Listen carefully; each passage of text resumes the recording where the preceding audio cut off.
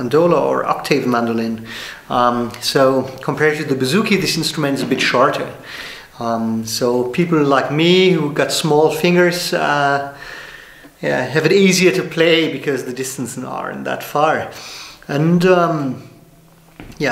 also another difference is that the lowest two strings, the G and D strings, are unisono, so they are not in octaves like they are on the Irish bouzouki. So if you play this in chords, it's like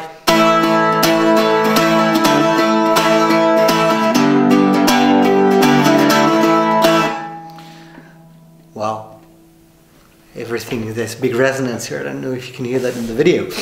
And the instrument is set up in our guitar maker's workshop. So you have no buzzing. A little bit of buzzing you always have on the lower strings on these because the strings are so thick.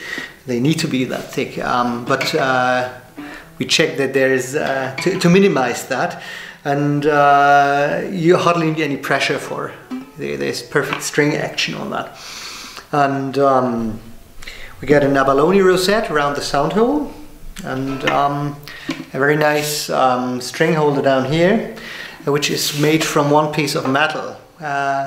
The reason for that is that if you have a solid block from metal down here, it gives a bit of weight down here, so the higher frequencies and the middle frequencies ring out better if you have weight down here.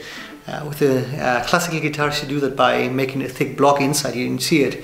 And with the F-style mandolins also you use these.